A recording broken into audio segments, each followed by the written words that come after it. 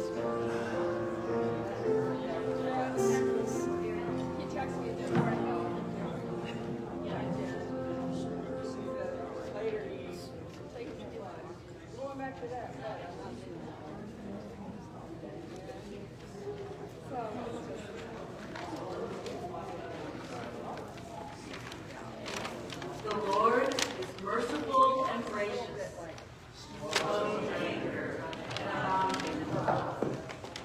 Good morning and welcome to worship this morning. We're so glad to have you all here. You got up early and made it. I didn't spring forward, I stumbled. But I'm here. A couple of announcements. One of the ones that I want to kind of highlight, and it's good news, but it's something that's going to change our way of thinking. So you've noticed if you ever drive by during the week, we have a lot of people in here during the week. That's good news. That's wonderful news. But they use both our library over here and our fellowship hall. So I'm just going to remind you that we take down the table so that the kids can play on Sunday during worship. After worship, I need help setting up the table in the library because we have tutoring groups that are there 5 days a week. Sometimes more than one group is there throughout the day. And most of our folks who are tutors do not have the capability of setting up that table. So I need some help. We've also asked those of you who are tutoring to remember that kids use the space. So don't leave pencils and pens and push pins down. Put them up high when you're done. It's a shared space. We want to be able to both use it, so we're excited about that. And fellowship hall.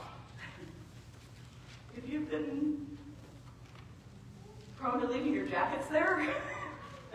We do have other groups using that space throughout the week.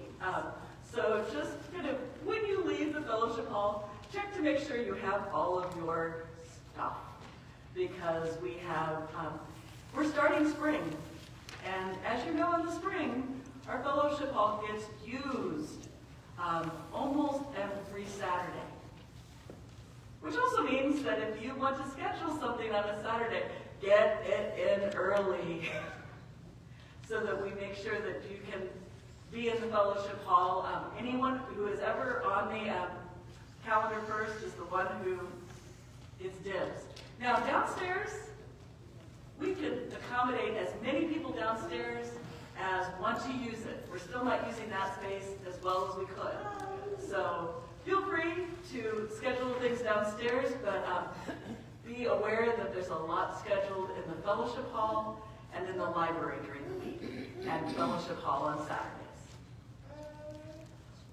Lastly, some of you like these fish banks. They're in the back for 1 great hour of sharing. Now, these are white. They can be colored in. They can be bedazzled. You can make these your own. But if you'd like to take a fish bank for the 1 great hour of sharing, it's not limited to the kids. Anyone can take one. Feel free to take one and fill it up for 1 great hour of sharing. We'll be collecting 1 great hour of sharing on Easter. Are there other announcements that need to be made this morning? Then let us prepare our hearts and minds to worship God together.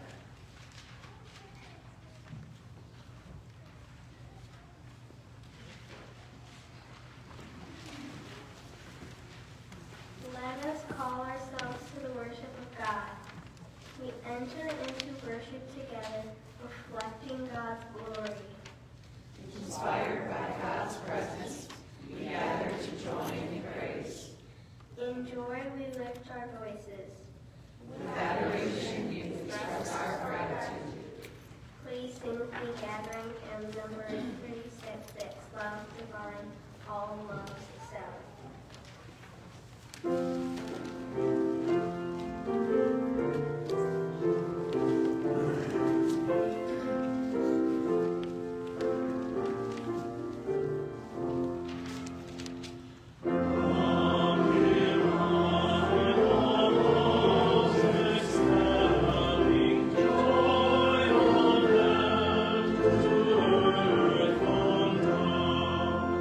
This is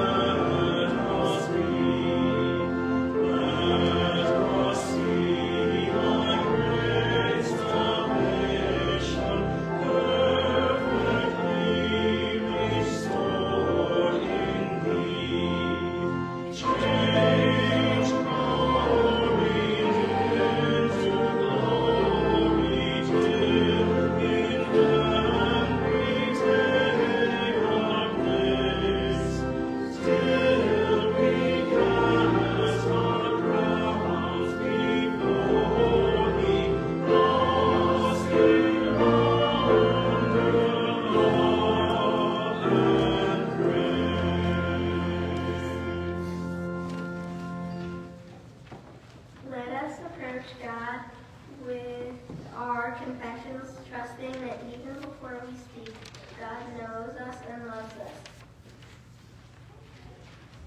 Please pray with me the prayer for forgiveness. God of glory and righteousness, we confess that we do not live as citizens of your kingdom. We give allegiance to earthly thrones. We ignore the neediest in our midst. We discount our own work. We forsake the justice due to your kingdom. We take from us the spirit of isolation, greed, lust for power, and false pride. Give us instead the spirit of interdependency, generosity, humility, and love. Amen. Beloved, in Christ you are blessed by God to inherit the kingdom, prepared for you from the foundations of the world. By the power of the Holy Spirit, you are refashioned every day to live according to God's reign in the freedom of Jesus Christ. Friends, know that you are forgiven and be at peace.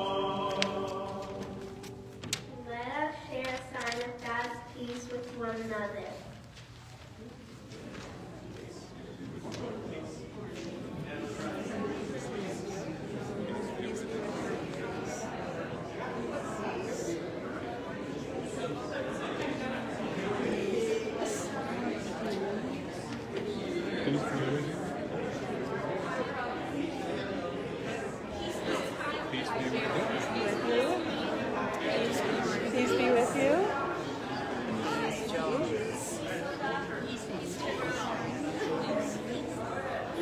Peace, Ken. Thank you. Peace, Joan. Maureen.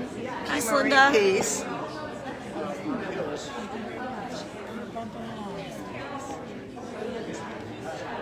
Hi, Melinda. Peace.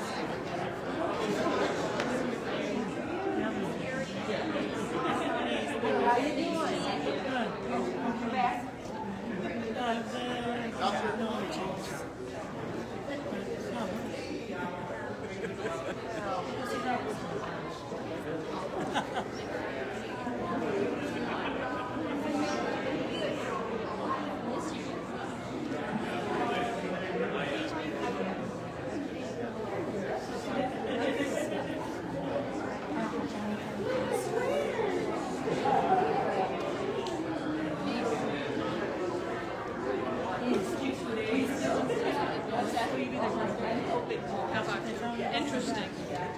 I read it yesterday.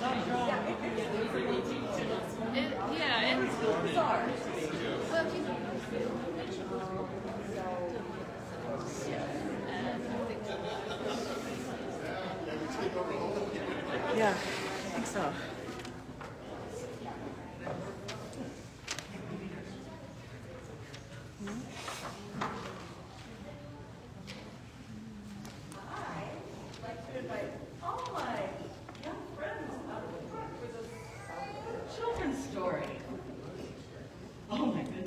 Kitchen sink, that's a fun one.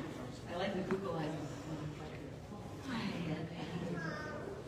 Teddy.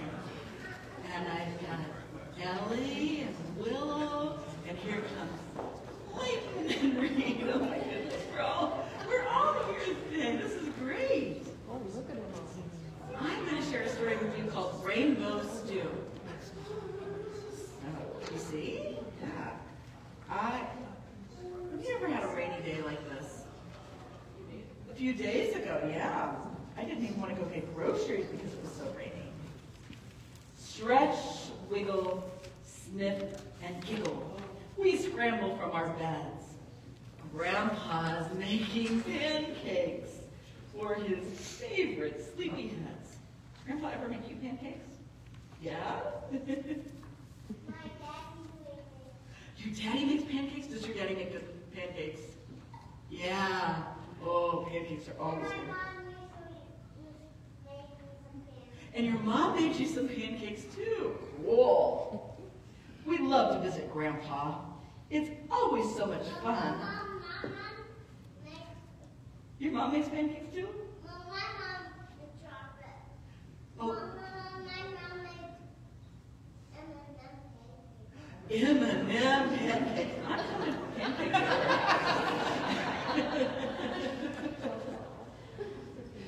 We love to visit Grandpa.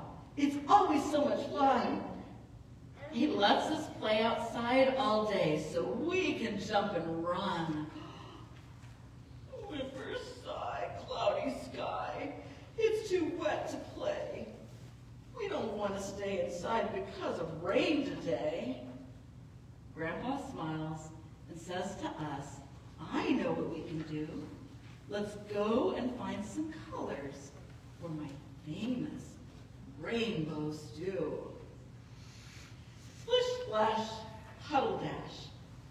We bound right out the door. We're off to find some red and green, some yellow, orange, and more. Grandpa shows us how to move between the garden row. Lifting up the dripping leaves, we see, yeah, you see the great colors, you see the colors grow. Okay, so you tell me if you eat these vegetables, okay? Drip, drop, shake, hop. Here are lots of greens. Spinach, kale, and cucumbers. Zucchini, peas, and beans. Do you like green vegetables? Yeah. What's your favorite green vegetable? Peas? What about you? Spinach. What do you guys like? Do you like green vegetables? Cucumbers. I know you come and get cucumbers from my garden sometimes. You like broccoli? Bugs. Well, that works too.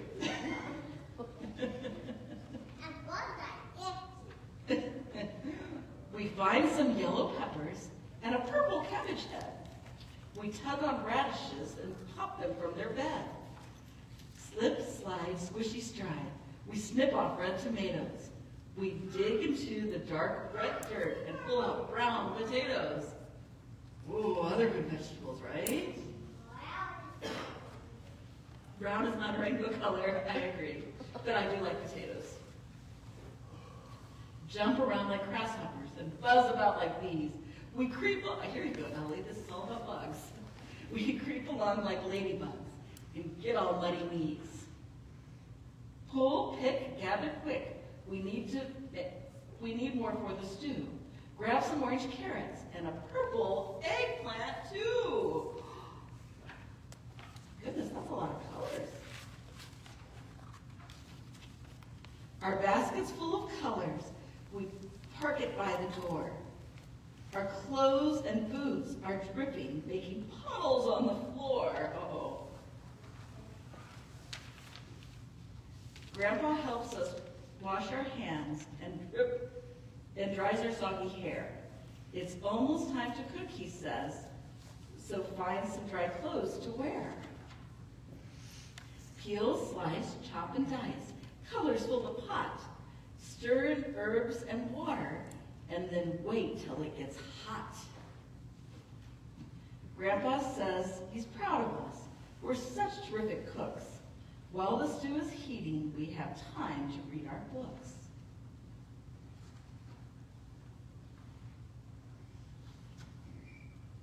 How old are you? They're helping Grandpa, yeah. Absolutely. Howl, yell, tummy growl. We're hungry. We're a hungry bunch. It's time to serve a healthy bowl of rainbow stew for lunch. Yum, yum, yum. Do you think you'd like to make rainbow stew? What would you put in your rainbow stew? You don't know?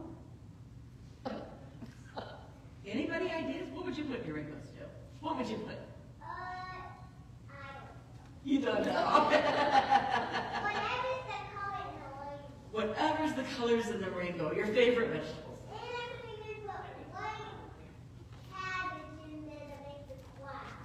Oh, that would be a really good idea. I like cabbage. Okay, who wants to take my book? Sunday. Oh, there's Sunday school. You can take a look at the Sunday school, okay? And go with Mrs. Hibbard. She's got Sunday school today. Okay, you ready to go? Thank you.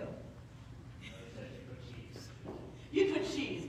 You know what? You are a girl after my own heart, putting cheese in the stew. Are you coming? Yeah. Are you coming today? We don't know. Let us pray. Speak to us now, O Lord. Guide us by your word and spirit all along this Lenten journey. Open our hearts and minds to understand and follow what you are saying to us in the messages of scriptures.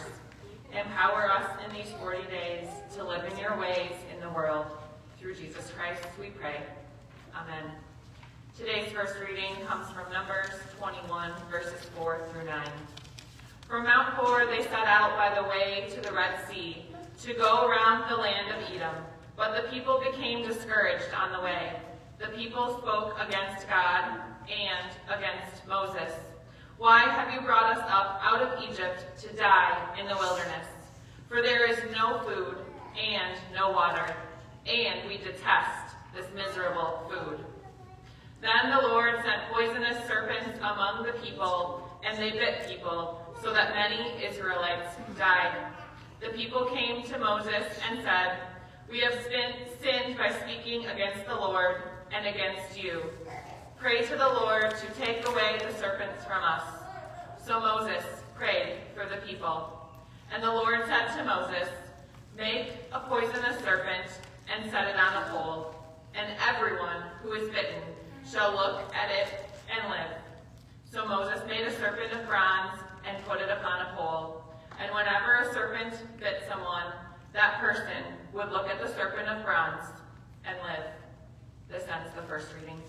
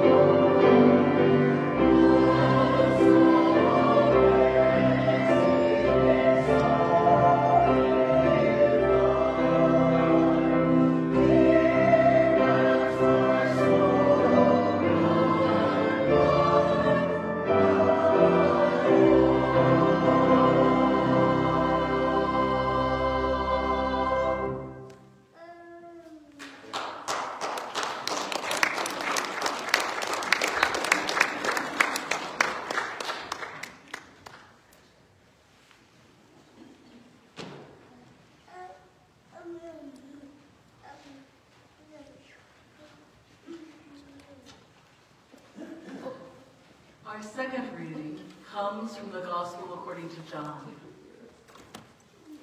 Listen for God's word to us.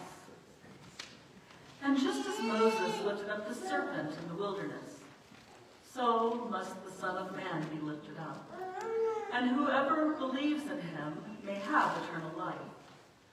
For God so loved the world that he gave his only Son, so that everyone who believes in him may not perish, but may have eternal life.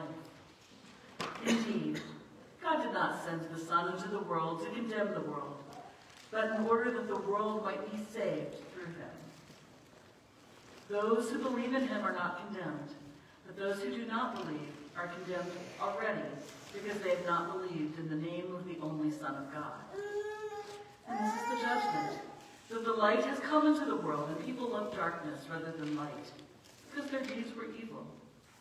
For all who do evil hate the light, and do not come to the light, so that their deeds may not be exposed.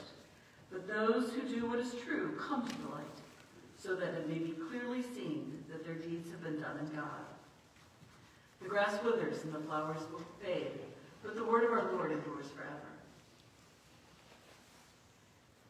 If it was darker as we woke up this morning, the hope of daylight savings time is that we'll have more daylight during our waking hours to enjoy our time outdoors. But right now, we're in the mud season. Too cold and too early to plant radishes, lettuce, and carrots. But with the daylight lasting long enough to get many of us home before dark, there are subtle shifts in the light as we start moving closer to spring. Well, this morning we might have felt a sharp delineation between darkness and light. We don't often live in dualities. Yet, in John's Gospel, the writer consistently presents two mutually exclusive outcomes when it comes to one's response to Jesus. Belief versus unbelief. Life versus death. Light versus darkness. These dualities reflect the worldview of the time. John does not offer nuance, but binary choices. However, when we locate this passage in context, this discourse is a long response to questions by Nicodemus, a Pharisee, that he posed to Jesus in a nighttime conversation. Nicodemus had witnessed the signs. He believed that Jesus had something to teach him. He sought Jesus' counsel. As a lifelong learner and a student of the Scriptures, Nicodemus came to Jesus as the next steps in his education. The next steps that Jesus proposes to a deeper relationship with God, though, is a full immersion into the life of discipleship, a full immersion into committing to make choices for God, a full immersion into the very Spirit of God. Will Nicodemus go into the unknown, so filled with the Spirit that he will never be the same? Will he be born from above? Nicodemus struggles with the notion of being born from above, born of water and the Spirit, to enter the kingdom of God. Because Nicodemus, steeped in the temple tradition, thought that only proselytes needed spiritual rebirth. Isn't he already one of God's people? He was not only an Israelite, but a religious leader. Certainly, such a radical change was not necessary for those born into a faith. But Jesus challenges Nicodemus to expand his notion of who God is and of God's love. It's much more expansive and radical than anything that Nicodemus could ever imagine. Further, this divine love is sacrificial and salvific. John intentionally uses the Greek verb hypsio, which carries meanings of both to lift up and to praise. As Jesus predicts his crucifixion, he underscores that this is at the same time his glorification. In John's narrative, Jesus' resurrection and ascension denote the Son's return to the Father after completing the work that he'd been sent to do. And as Jesus starts to unpack this salvation, his mission, he outlines his mission as primarily salvific rather than condemnation. As we draw ever closer to Holy Week and Easter, this bears repeating. Salvation, not condemnation. Expansiveness, not limited. Preparing for God's conquering of death, not guilt that we've sinned and fallen short. Jesus is talking about the way that God shows love to the world, rather than how much God shows love to the world. The way that God loves is by coming in the flesh to offer salvation broadly and deeply. To underscore what he means by salvation, Jesus uses a rather obscure incident from Numbers, but it would have been familiar to Nicodemus.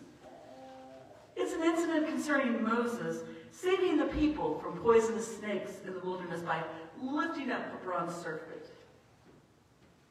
Jesus offers eternal life in the kingdom of heaven, even if he is lifted up in the most ignominiously gruesome way possible.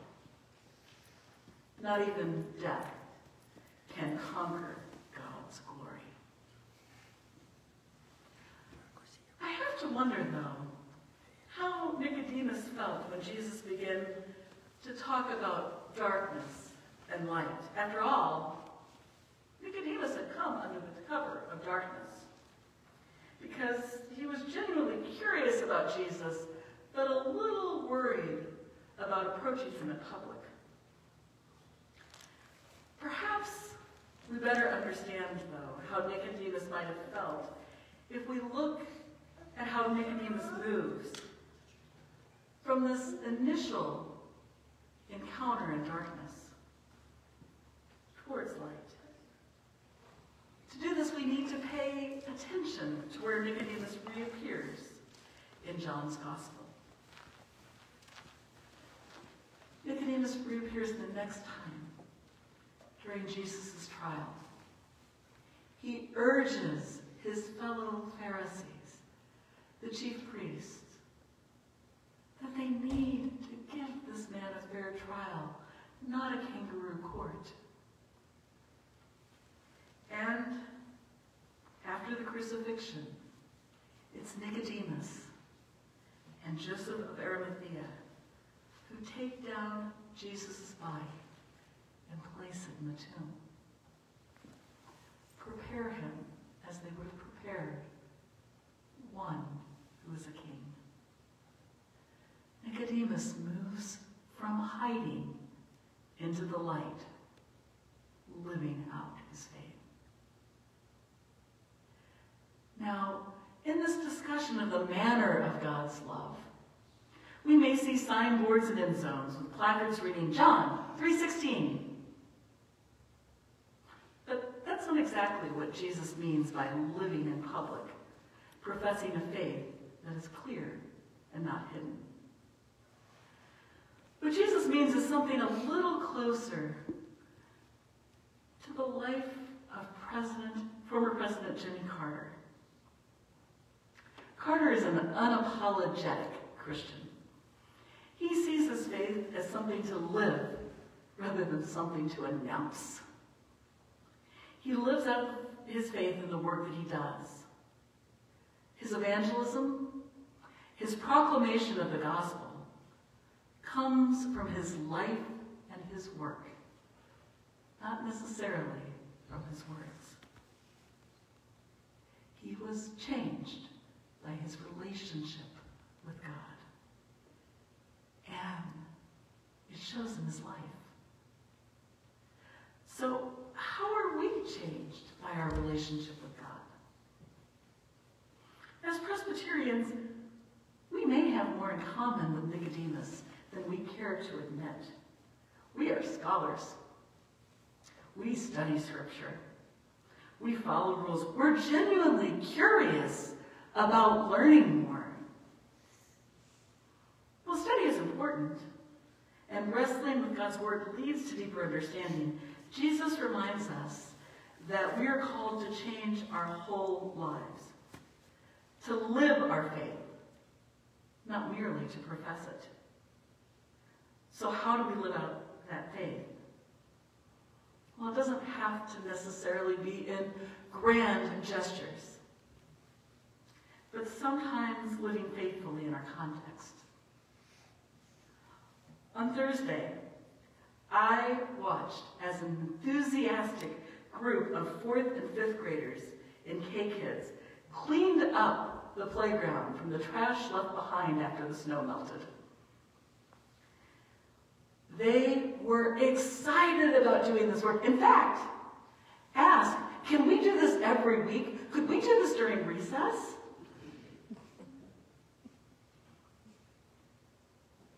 They were living out what it meant to be a member of this community. They didn't just announce, they're leaders. They led in making their playground safe and clean. Friday, I sat in on launch presentations with high school students. These young people did not announce that they were learning about their community and thinking about the statistics that they were learning. They used their energy, imagination, intelligence, and love to test solutions to real-world problems and challenges and contribute to their community. To give 2 examples, one group worked with Astor Assisted Living Community to work on a problem of loneliness. And they plan to continue their work in the 3rd trimester. They tested things like teach and learn, coffee and conversation, cookie decorating, and they're going to test music next trimester. Another group worked with helping to have worked with us in Kiwanis on helping to make sure that the money that we give to the community and the work that we do to raise money talk to one another. They help to work out a system where we can look at what we give to a group and ask them to help us find volunteers to work at the county fair selling ice cream, which is one of our fundraisers, or to help to work at the stands during fall nationals at the tractor pull. It's something I think that Optimus has been doing for a while. But we're getting on board as well. What I noticed in both of these situations is that they weren't grand gestures. They were dealing with something that sparked an interest in the community and working towards making a difference. Perhaps we've been reticent because we feel like what we have to offer is not enough. But God invites us that the way that we are baptized from above, what the born again from above, is to live in the world and to recognize that God loves us in a manner that wants us, invites us to come into the light. We're always given a choice to condemn or to immerse ourselves in the Spirit of God and be forever changed as God's beloved people. May it be so. Amen.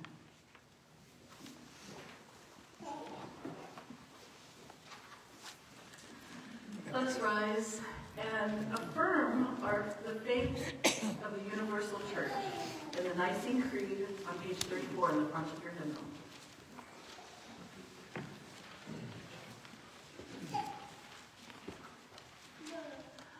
I believe in one God, the Father, the Almighty, maker of heaven and earth, of all that is seen and unseen. We believe in one Lord, Jesus Christ, the only Son of God, eternally begotten of the Father, God from God, light from light, true God from true God, begotten, not made, of one being with the Father. Through him all things were made. For us and for our salvation, he came down from heaven, was incarnate of the Holy Spirit and the Virgin Mary, and became truly human. For our sake, he was crucified under Pontius Pilate. He suffered death and was buried. On the third day, he rose again, in accordance with the Scriptures. He ascended into heaven and is seated at the right hand of the Father. He will come again in glory to judge the living and the dead, and his kingdom will have no end. We believe in the Holy Spirit, the Lord, the giver of life, who proceeds from the Father and the Son, who with the Father and the Son is worshipped and glorified, who has spoken through the prophets.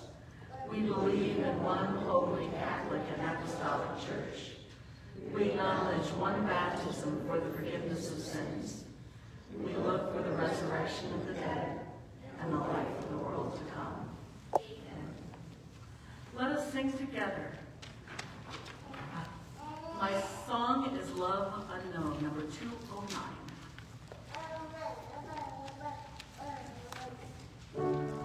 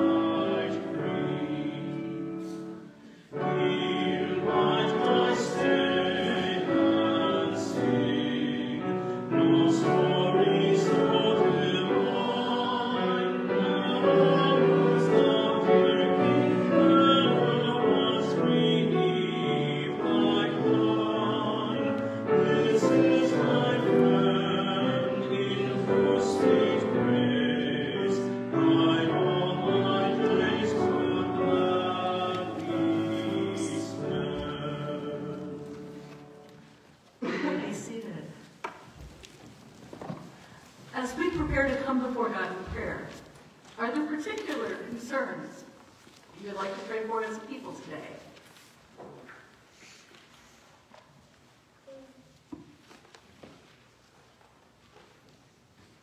Then let us continue to pray for our friends Martin and Paul. Paul went over to Madison. He kind of came in through Monroe, and they sent him over to Madison with more difficulties with the fluid that is gathering in his, on his heart and in his body. So they sent him to Madison to get care with his own cardiologist. So let us pray. God of salvation, we have cried to you, and you have delivered us. We trust in your faithfulness, even when we cannot see the way forward. We ask for your help and your presence in our own lives, our own struggles, our own hurts. In the lives of those we hold dear, especially praying this week for Marn and Paul. In the lives of those who are struggling. In the needs of this neighborhood. In the soil and water of this earth. In the global crises that seem so far beyond us. We thank you for your love and guidance in the joys that we celebrate, in the possibilities we anticipate, in the challenges we have overcome. Send out your word to heal and deliver us. Raise us up to know you, that we might know the immeasurable riches of your grace. We give thanks to you, O God, for your steadfast love endures forever. And you taught us to pray, saying, Our Father, who art in heaven, hallowed be thy name. Thy kingdom come, thy will be done, on earth as it is in heaven. Give us this day our daily bread, and forgive us our debts, as we forgive our debtors. And lead us not into temptation, but deliver us from evil. For thine is the kingdom, and the power, and the glory forever. Amen. Friends, we celebrate the generosity of this gathered body. We celebrate the way we give generously to the church so that the church can do God's work in the world, to the community that we are a part of, to the world that God so loves. We give thanks for this generosity, even while we invite others to join us in giving generously, giving thanks for all that God has done for us. Let us rise and sing the refrain from number 769.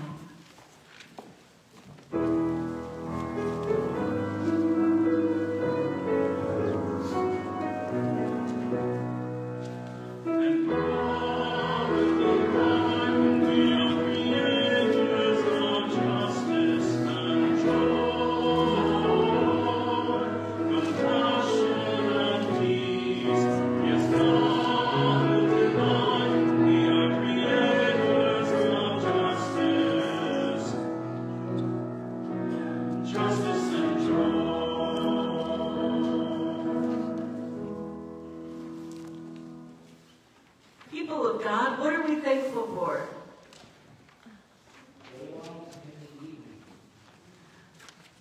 Yes, even if it was dark in the morning. I'm thankful for new life in our congregation. Do you want to make the announcement? We had a new baby 8 days ago. Oh. His name is Griffin Bisbee.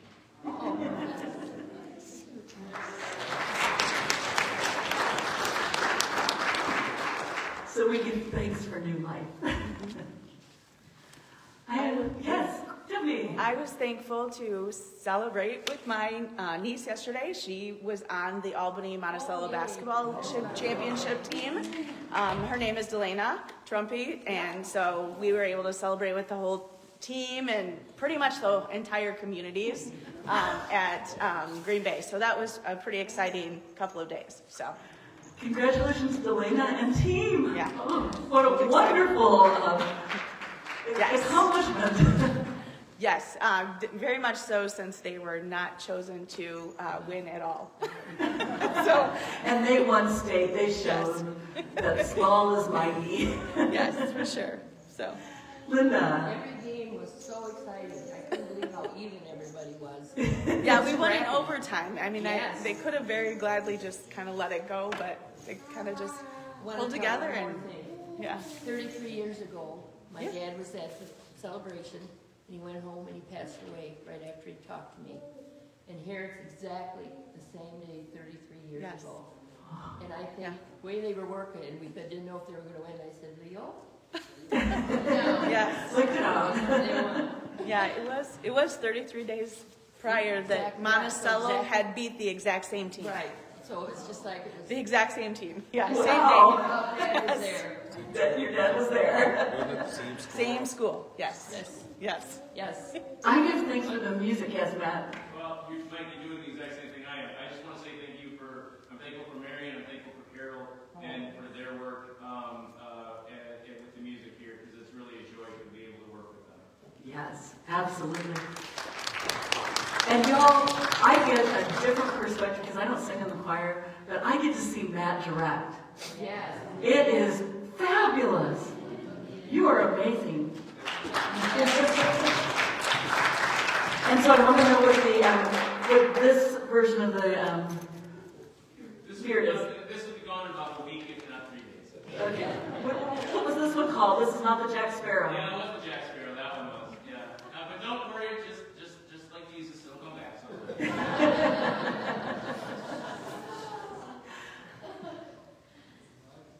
It'll rise again. Well, for all of these things, O Lord, we are truly thankful and joyous. Amen. Let us sing together. I want to walk as a child of the light. Number 377.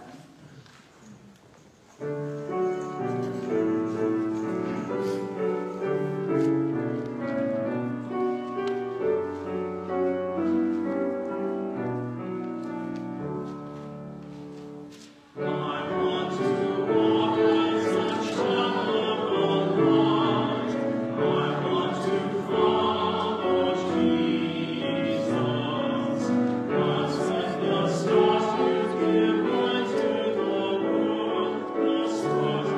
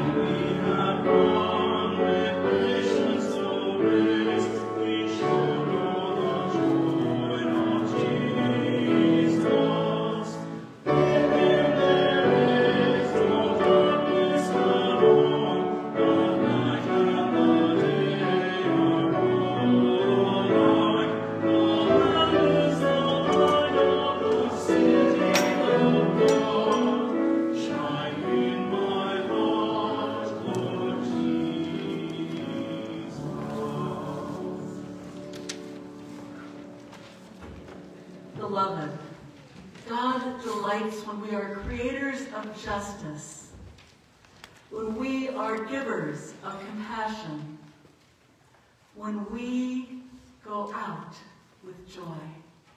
And as we go with the grace of our Lord Jesus Christ, the love of God, and the communion of the Holy Spirit, now and forever. Amen.